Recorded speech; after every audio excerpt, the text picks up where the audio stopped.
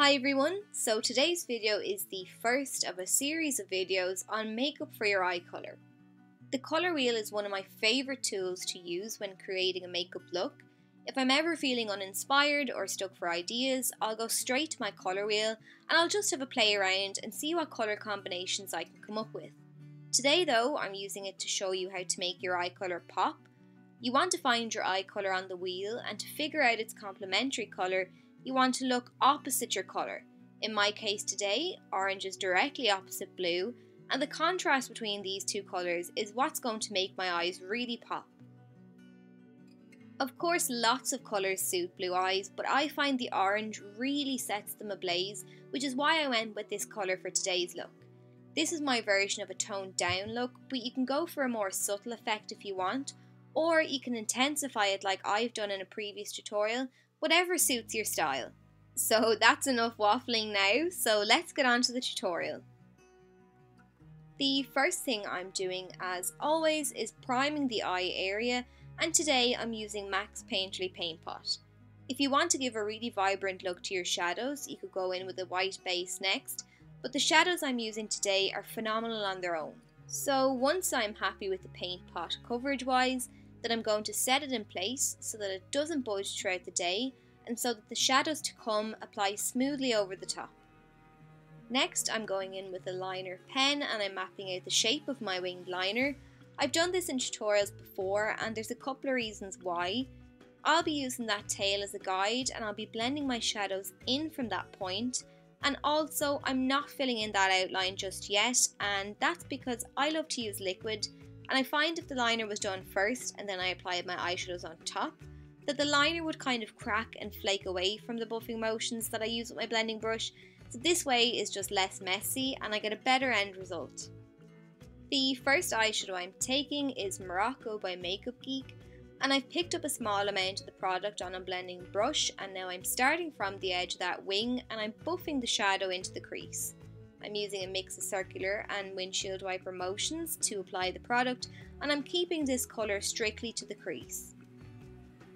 Once I feel I've laid down the bulk of the product, I'm going to use these same motions again, but I'm moving my brush upwards gradually so that the shadow has that nice fading effect.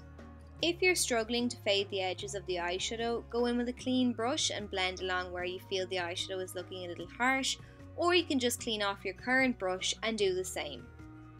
Sticking with the warm hues next, I'm going in with Cocoa Bear, and this is a reddy orange brown, and I'm adding that into the crease to add some subtle definition. Then I'm going in with Americano and adding this into the crease too, and I'm doing this to add some further definition. I always say it, but layering your eyeshadows is key. It's what's going to take your smoky eye to the next level. I just find it looks so much more impressive to do it this way than if you just went in with one flat shade of eyeshadow. If you've seen my other orange look that I uploaded recently, I'm using pretty much the same shadows, just in a different way to create a different look. The last colour that I'm going to use is this black eyeshadow, and I'm using a touch of this and adding it into the deepest part of my crease to add a bit more depth to the look. Now that I've finished applying eyeshadow to the lid, I'm going to fill in that liner outline that I drew earlier, and my eyeliner of choice is the Essence Liquid Ink Waterproof Liquid Eyeliner, which will come as no surprise because it's my holy grail liner. It's the only one that I ever use.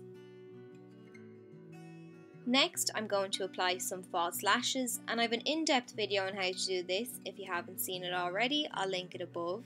But I chose some kind of natural lashes today because I didn't want anything too over the top. Now for the lower lash line, I'm going in with that orange again, and this is where I really feel it comes together.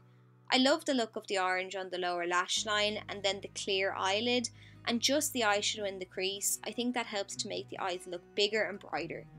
So I'm adding the shadows in the same order, so the orange first, now I'm applying the Cocoa Bear shade, moving on now to the deeper brown shade Americano, and then finally I'm going in and adding some of the black. The orange is the only colour I like to bring right into the tear duct. The other shades I bring halfway across the eye, and then the black I like to keep that to the outer third. I'm adding some mascara now, so the one that I apply to my top lashes doesn't really matter because I have false ones on, but for the bottom lashes I like the Lancome Hypnosis mascara because it doesn't smudge underneath my eyes. But yeah, once your mascara is on, that's it, you're done. So I hope you enjoyed the tutorial and found it helpful. Thanks so much for watching, and I'll see you in my next video.